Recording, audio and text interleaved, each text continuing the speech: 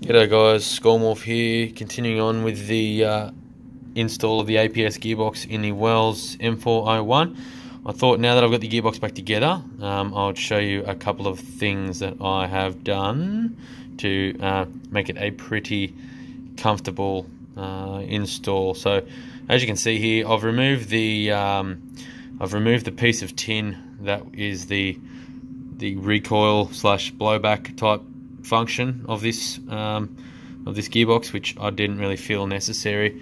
It's just one more moving part. They can probably cause me some grief down the track, or something that'll need to be replaced. So I took that off. When you open the gearbox, there's a spring that's attached to it. That's just hooked on, sort of just in there. When you open the gearbox, it'll unlatch from that section of the gearbox. What I've also done is here the ambidextrous select fire, I believe it is. I have removed that. That way it'll just slot in nice and easy in the receiver. I'm a righty, so I don't really feel I need that. It's not necessary for me. Here you can see I've put the mag terminals in, where my wiring now comes out of the gearbox, runs neatly along, and then is soldered. Sorry, continuing on, runs neatly along, and then is soldered to the mag terminal plates just there.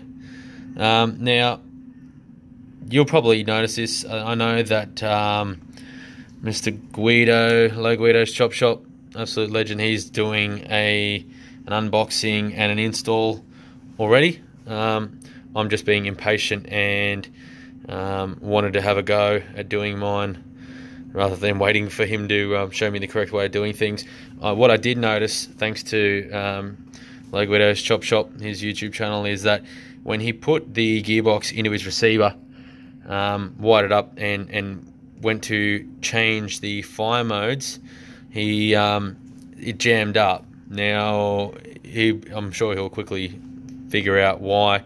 What I found was, if you see just where my thumb is here, that there is now an oval shape. I've actually filed that piece of plastic down so it sits a touch deeper. Now, standard, unfortunately I didn't show you what it was prior to me doing that, but standard, if you can see this little fucking, I need two hands here.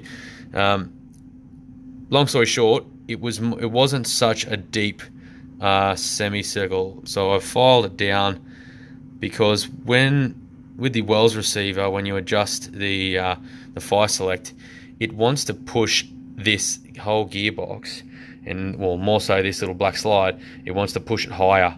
And it didn't have the room, so as you go and try and change the fire select, it would then jam up and push right up against the top of this piece of plastic, this slider, and then due to that, when this is obviously all locked in your receiver with pins and things, it's not going anywhere. So ipso facto, the fire select just jams up. So I've filed that out so it's a touch deeper. It was about where my thumb is sitting now, and now it's obviously a bit higher. So I've placed it in the receiver and I've put the bolts in it, and it seems to work fine. So hopefully that fixes that little issue. Again, the other thing I did, thanks to Mr. Guido, is this little plate that you place on the gearbox. It sits, if you can see just there, it sits a touch out from the side of the gearbox. So you can actually get this gearbox into the receiver if you just bend the receiver open a little bit, but he recommended, which is probably a better thing to do, I'll get the receiver here, is just to just file this little section here. You can see where I've filed it. So just file that little section. Look at his YouTube video. He'll show you exactly where he's filed it as well, and it just allows that gearbox then to slot right in nice and neatly, and it's a perfect snug fit. So that's about all I had to show you at this current point in time, and the next little portion of the video I will hopefully have it in the blaster and doing a test fire. Thanks guys, cheers for watching, like and subscribe, and I'll see you on another time.